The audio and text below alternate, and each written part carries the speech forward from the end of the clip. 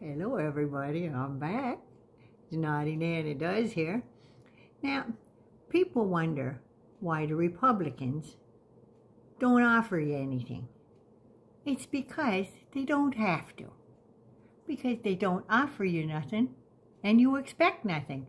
So it's a win-win for those arseholes out there that think that's how government's supposed to work. Government's supposed to work for you. But you don't seem to get that.